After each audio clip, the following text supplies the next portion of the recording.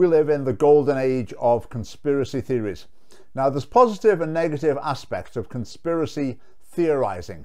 And some conspiracy theories, things that I regard as conspiracy theories, are actually quite mainstream, such as the idea of patriarchy and institutional racism. We'll get onto those later.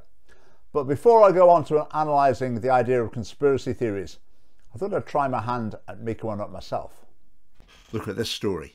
Pentland Hills, mad cows attacking walkers and runners. 4 attacks. What do you think's driving the cows crazy? What strange thing might be happening to the cows in the Pentland Hills? Well, in the BBC report, it said the cows were owned by the Scottish Rural College. The Scottish Rural College. Now, I know someone who works at the Scottish Rural College, and he spends half his time there. The other half of his time he spends in Kenya, working with cattle there. Guess who pays him to be over there? Guess who he's working with there? The Bill and Melinda Gates Foundation. Now you can see here the Scottish Rural College, you can see at the bottom there, funded by the Scottish Government, and also they've got this international arm.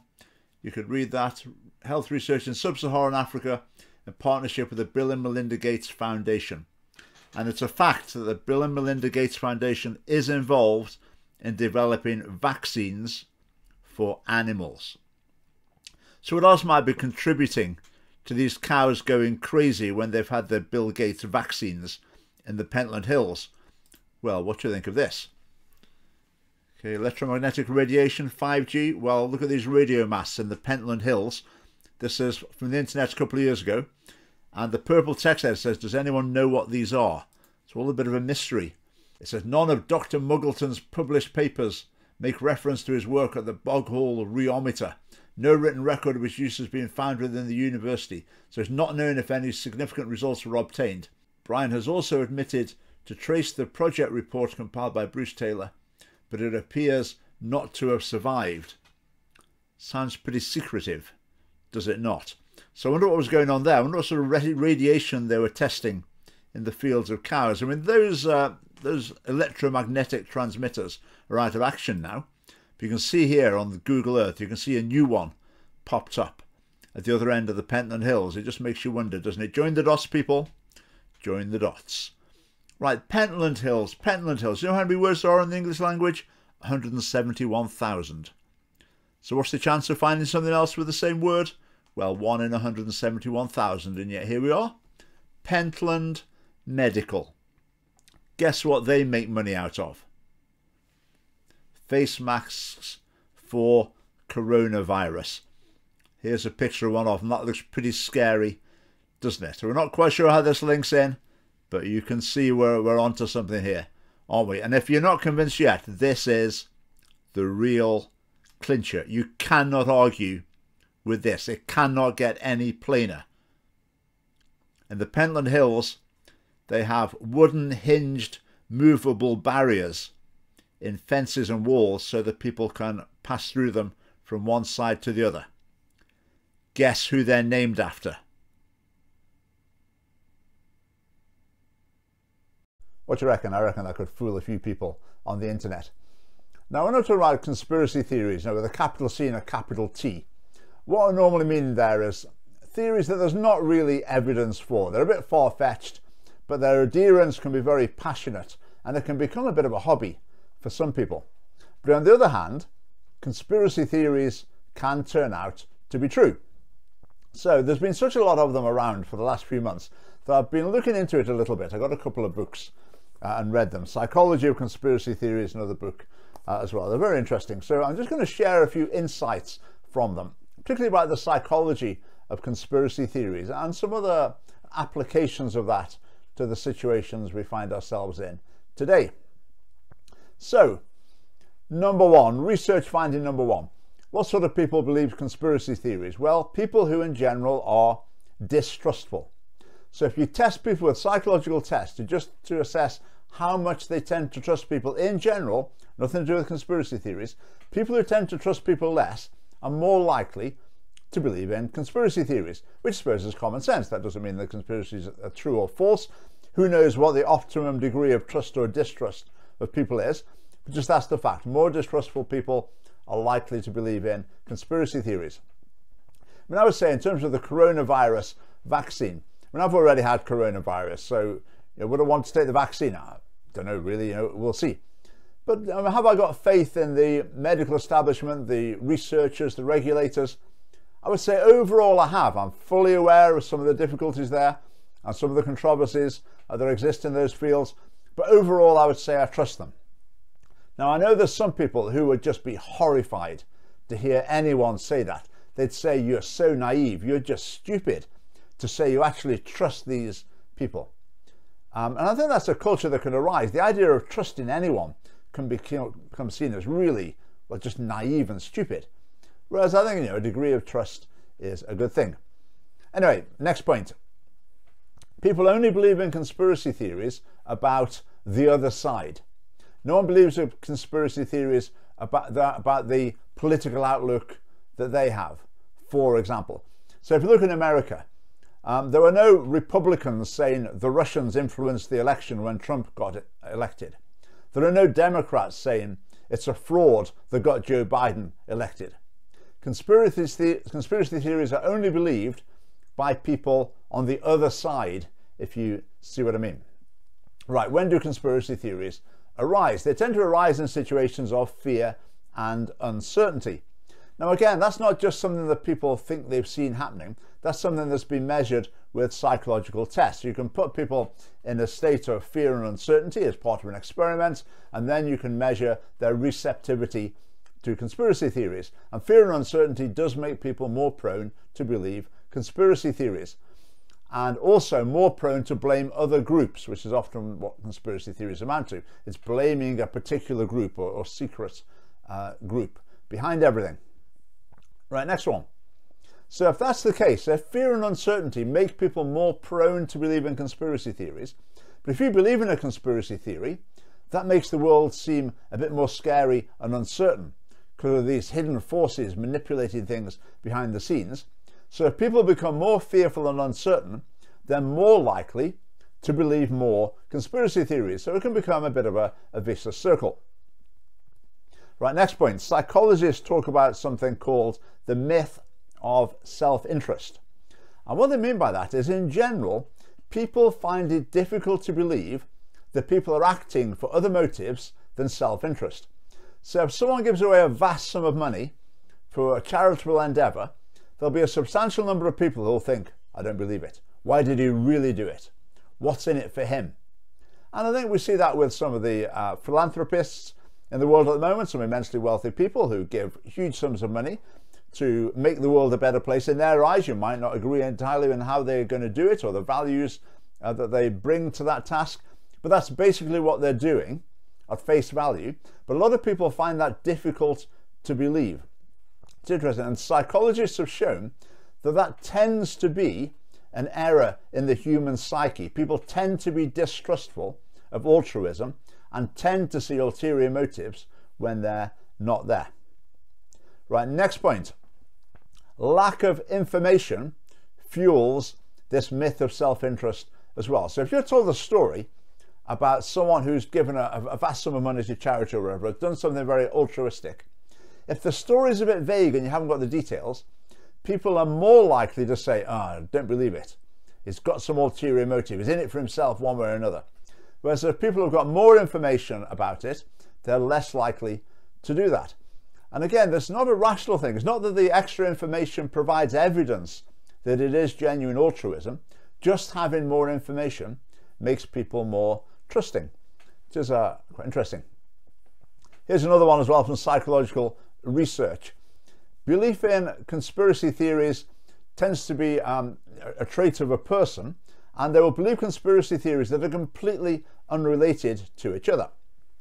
Now, there's a lot of research done around this with the Millenium bug. Remember the Millenium bug? The idea that all computers were going to crash and nuclear power stations were going to explode, planes were going to crash, the whole world's banking system was going to grind to a halt, etc. I mean, this was taken very seriously. It was a pretty mainstream view.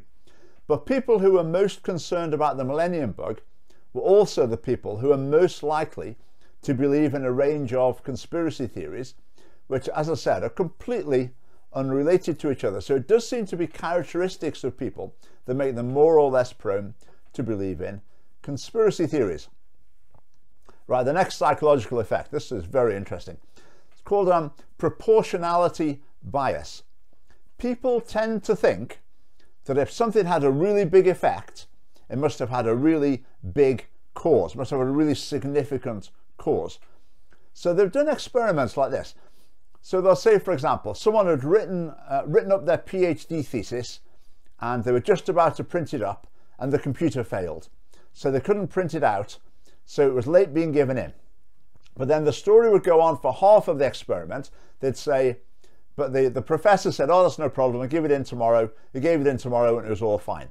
Or alternatively, the story could go on to say, and the professor said, look, sorry, you've missed the deadline. That's an absolute deadline. You can't submit now until next year. You're going to have to do another year before you can actually submit the work.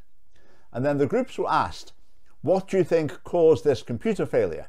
And there would be choices like innocent technical failures, like the fan broke or something, or other ones that suggest that it was deliberate, it was sabotaged. Which group were most likely to think it was sabotaged? The one who thought, well, it didn't really make much difference, or the ones who thought, well, this really had a big effect on the person's life? Well, the ones who thought this had a really big effect on the person's life, they were more likely to think that it might have been sabotage. Okay? So if you think about something like coronavirus, impact on the world, absolutely enormous, whereas the cause of it, something very trivial. I mean, no one quite knows, but some just sort of mutation, some molecular change at random in some tiny little molecule somewhere in China, probably. So a very small cause with a big effect. People find it hard to believe that. So when there's a big effect, they tend to look for a bigger cause for it, whether that's the actual cause or not. Now, conspiracy theories often involve belief in a sort of hidden power, a hidden cabal behind everything that are pulling the strings. Now, as soon as you believe one conspiracy theory that involves this hidden network behind the scenes controlling everything, then it opens people up to believe lots more, because anything else can probably be explained by the same hidden network of who knows who pulling the strings. So they tend to cascade one onto another. And that's another thing of the nature of conspiracy theories. They offer people, in some cases, a single explanation, simple explanation, that can then be applied to a whole range of different phenomena. So once you believe that there's the network of people controlling it, whatever, then it can explain what happens to do with one political issue, then another one, then another world issue, another world issue. Everything can be explained in terms of this simple explanation, often without really evidence for it. But you can see the attraction of that, because it makes people feel that they've got an overarching understanding of what's going on, even though that might not actually be the case. Right, another interesting point with conspiracy theories, the people who are more likely to believe them are also people with spiritual beliefs. And I have to say, I've noticed on social media that often it is Christians who are taking up some of the recent conspiracy theories. And some conspiracy theories that I don't think have got any credibility. So it's been interesting to see a lot of Christians taking those up. Part of the reason for that, what might be related to it, is conspiracy theories appeal more to people with a more intuitive rather than analytic approach to issues. So more the gut feeling, how it feels, subjective approach, rather than really thinking it through logically. Now, I would say spiritual or religious beliefs can be intuitive, but they can also be logical and rational as well. So I wouldn't draw any conclusions about the nature of spiritual beliefs from that. But it's a fact that people who are more intuitive are more likely to believe conspiracy theories. Right. Also, research has shown quite clearly that people who believe conspiracy theories are often willing to believe contradictory ones. So there's been research done. This is very interesting. So, for example, they say to people, do you think Princess Diana faked her own death? In other words, she didn't really die. She pretended and then actually lived on somewhere else. And then you also ask the same people, do you think Princess Diana was actually murdered? And the people who are most likely to think she faked her death and didn't really die are also more likely to say that they thought she'd been murdered. Similarly with Osama bin Laden, people who thought it was likely that it was actually already dead when the American troops went in and allegedly killed him were also more likely to think that he's actually still alive. So it just shows that it's a propensity to believe the unorthodox account rather than a response to the evidence in those cases, at least. I mean, other factors related to conspiracy theory belief, people with higher education levels tend to believe less conspiracy theories. I would imagine a part of that might be sort of developing critical thinking skills, developing their epistemology, the idea of understanding the basis of which you believe things.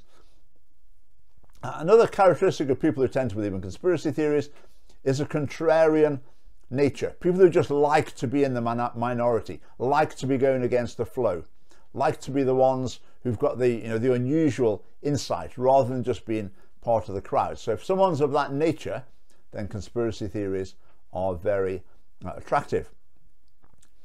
Another interesting psychological point about conspiracy theories is the fact that people tend to see patterns in things when there aren't really any. So if people see a string of random numbers, if you say, right, look at it for long enough, eventually people will find patterns and will tend to think that those patterns are deliberate or might have some meaning. And an experiment was done. I don't know if you know Jackson Pollock, American artist, that's debatable, who does pictures that look like you just slung paint over it at random. They're just a total mess. And if they show people these pictures and say, can you see anything in the picture? The people who say, oh yeah, I think maybe that's a dog, or that looks like a sunset over there. People who see something in the mess are more likely to believe in conspiracy theories. This is quite interesting.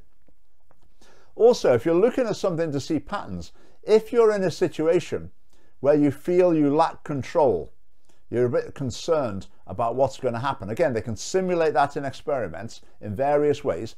The people who are a bit unsettled, uncertain, a little out of control, are more likely to see patterns in things. So with coronavirus, again, you can see that fitting, can't you? That's something certainly people feel out of control to a large extent.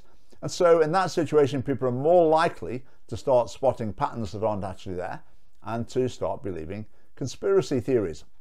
I mean, another aspect of the human psyche that's very relevant is agency detection. Again, people in general will tend to err on the side of thinking there was deliberate agency, there was like an intelligent plan behind something, when actually there wasn't. I mean, I think that general bias in human thinking tends to favor conspiracy theory thinking. Conspiracy theories, you might well have noticed, they never include incompetence. So if something goes wrong, it's never because people really didn't know what they're doing and they just messed it up. That never features. There's always going to be something deliberate behind it. Whereas in my experience, people mess things up a fair amount of the time. So we need to allow for that as well. Another psychological trait that encourages conspiracy theories is confirmation bias. Once you believe something, you naturally tend to gravitate towards evidence that supports your existing belief. Now, in the internet age, this is a massive factor because people can live in completely self-contained bubbles on the internet, having virtually no interaction at all with people with other belief systems. So confirmation bias combined with internet is a very powerful factor.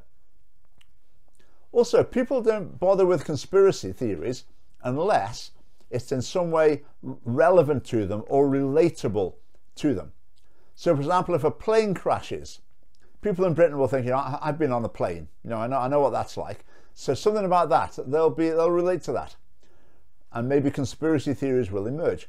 But if you look at the Rwandan genocide, for example, massive thing like that, no conspiracy theories in Britain or Europe or the Western world about that, because it's not something that people relate to or feel is relevant or a threat to them in the same way. That's another factor with conspiracy theories is strong group identity leads people or makes people more likely to accept conspiracy theories. Now, if you think about the recent history of the Western world, and Britain, Scotland in particular, then there's been massive emphasis on strengthening group identity rather than national identity. So you've got, the LGBT and all this sort of thing. So the result of that is going to tend to make those groups more likely to see conspiracies where there perhaps aren't any. So with LGBT, you hear the idea that the NHS is homophobic, the education system is homophobic, whatever. I mean, really, it's nonsense. Again, with feminism is saying to women, you're a group, and this other group, the patriarchy. Does that not sound like a conspiracy? Men are conspiring to keep you down, and we need to fight back against this. Are men really conspiring to keep women down? No. So then, to a large extent, I think the patriarchy, the concept of patriarchy, can be seen as a conspiracy theory. I mean, Al-Qaeda, their core message is that the West, the United States especially, they're on a mission to destroy Islam, which is completely false. It's completely rubbish. But that's conspiracy theory. It's very powerful in some parts of the Muslim world, and that's what leads to jihadism. You hear a bit in Scotland. You hear some Scottish nationalists saying, they think the MI5 is infiltrating the Yes movement or whatever. So when group identity becomes very strong, it becomes an us versus them. That's fertile ground for conspiracy theories. Now, on the same theme, race is a particularly interesting one here. Because in one of the books I was reading, it was talking about some of the conspiracy theories that have got quite wide currency among the African American population in America. A substantial number of them believe that AIDS was created to kill black people. When there was Hurricane Katrina, a lot of black people believe that the government deliberately failed to contain the flooding in order to flood black majority areas. A lot of people believe that the government ensures that illegal drugs are available within black neighborhoods. 25% apparently of African Americans believe that the government sterilizes African Americans to cut the African American population. Now, in the light of those are not like, a couple of percent believe them. Substantial portion of the population believe those. So within that context, put George Floyd, I mean, what's going to happen? You can see that the conspiracy theory soil is very fertile indeed. As soon as people start blaming prejudice for their ills, then this sort of conspiracy theory is very likely. I would say the whole idea of institutional racism is, in virtually every application, is a conspiracy theory. There's not direct evidence for it. In fact, there's not evidence for it, but it's believed because of this group battle, group tension mindset leads people to believe those things. And I think the whole Black Lives Matter movement, I think if the theory that American police are violent towards, particularly violent towards black people, if that was presented alongside the other conspiracy theories that are very widely believed in the African American community in America, I think its credibility would be reduced very considerably. Right, next point. On the political spectrum, conspiracy theory belief is lowest in the middle, in the mainstream. If you go to the extremes, extreme right and extreme left, then that's where you find more conspiracy theory belief coming in. Okay, no comment on that, that's just a fact. Believing conspiracy theories is also often a key part in radicalization. People who really go to, for example, violent extremes, often part of what they believe, it's not just passion about that issue, it's more than that. It's a belief that there are deliberate forces at work behind it, which in a lot of cases there actually aren't. Another common feature with conspiracy theories is you find before too long, it's the global elite, it's whatever, and before too long you're starting to think actually what they're talking about is the Jews. And reading through history, I mean, there's thousands of years of history of this in Europe and different places around the world as well. Somehow or other, conspiracy theories seem to end up targeting the Jews. It was fascinating a few months ago, we put up a Scottish Family Party promotional video of a family party member. It was filmed by my wife using my mobile phone. And we put this on Facebook and YouTube. And we spent a bit of money promoting it, so people would be watching it, coming across the Scottish Family Party for the first time. I would say about maybe more than 1 in 10 comments suggested a conspiracy theory. I mean, they were absolutely, completely bonkers. A few separate people said, we think this is a front for the Conservative Party. So the Scottish Conservative Party have launched a rival party in order to benefit itself. Other people said they thought it must be a new front for the Vote Leave organisation. Other people thought it was a new like fake movement to help the nationalist cause by trying to split the unionist vote, apparently.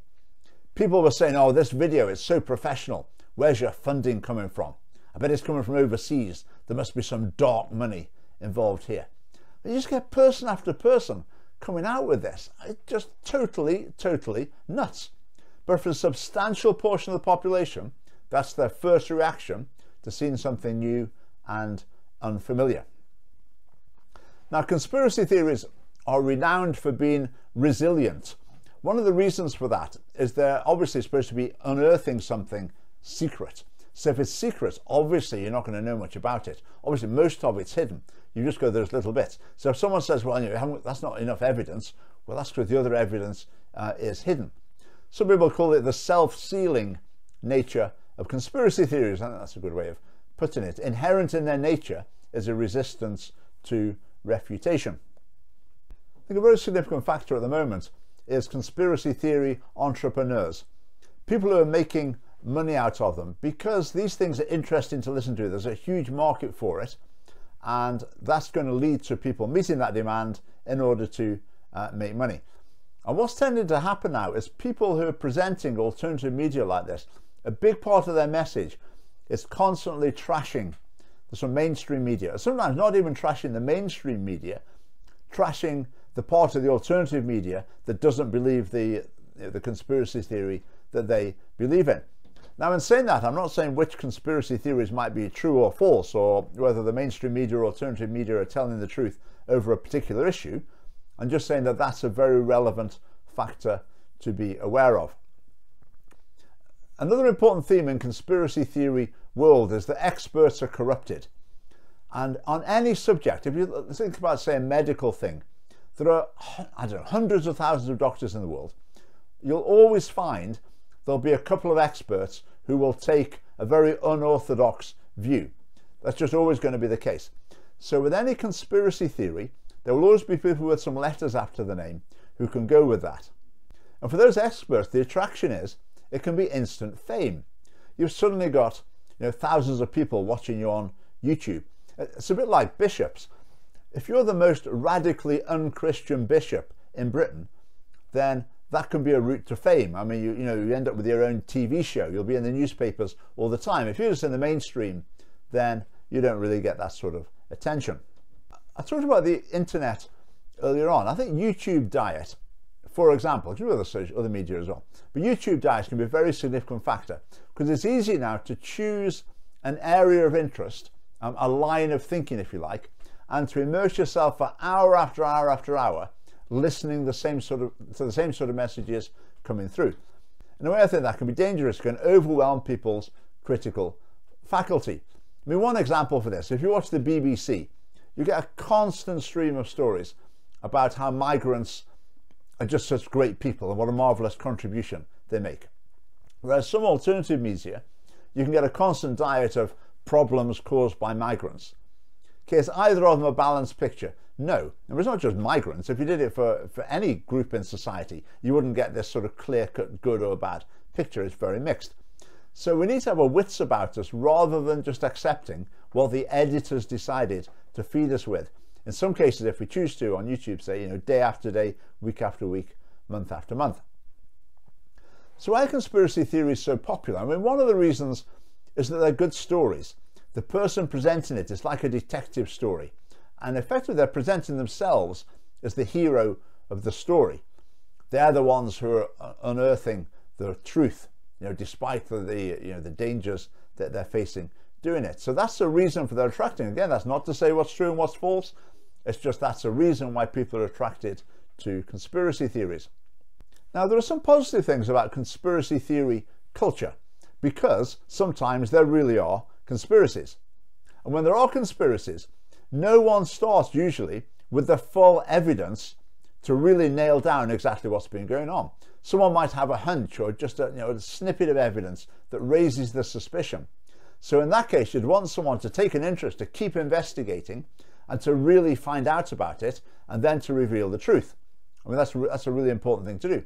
And maybe making more people aware of it might be part of that process. If more people are aware, then more people can help piece together the jigsaw.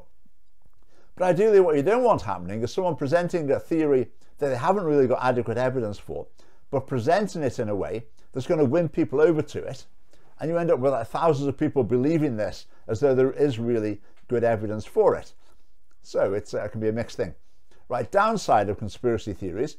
Well, if we look in South Africa, Thabo Mbeki believed some crazy conspiracy theory about AIDS drugs. He thought there was a US plot to poison African people, and so they weren't administered in South Africa, and many people died for it.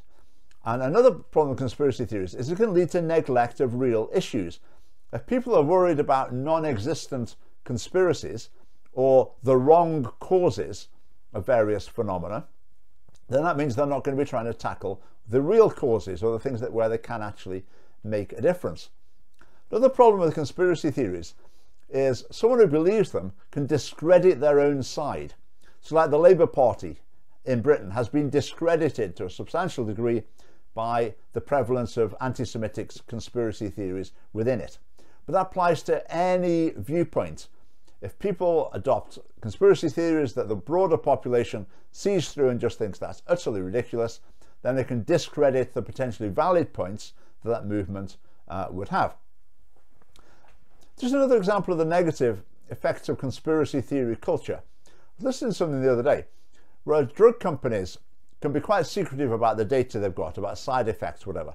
But even the regulatory bodies, sometimes they're reluctant to publish data about the side effects of drugs because they're worried that will get taken up by conspiracy theorists, anti-vaxxers, whatever. It'll be all over the internet, might even be in the mainstream media.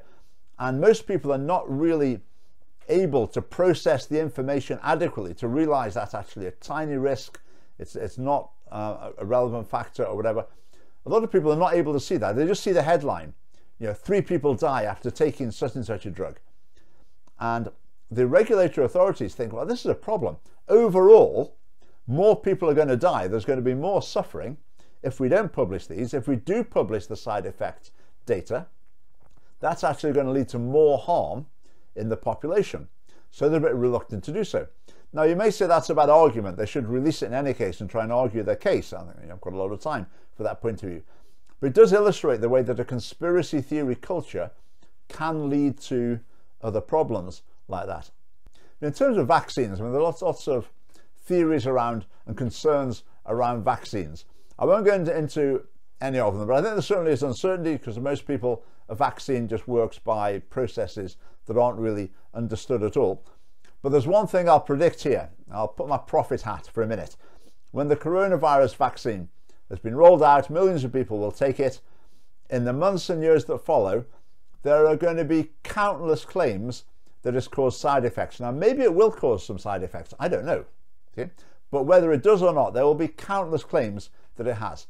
Because lots of people will take it the next day or next week, the next month, they'll develop some sort of condition or may feel they've developed some sort of condition, and then they'll put it on Facebook and we'll end up with Facebook groups or online communities of people who are claiming everything under the sun was caused by the coronavirus vaccine, and this is going to be a massive problem, these claims, in the years to come.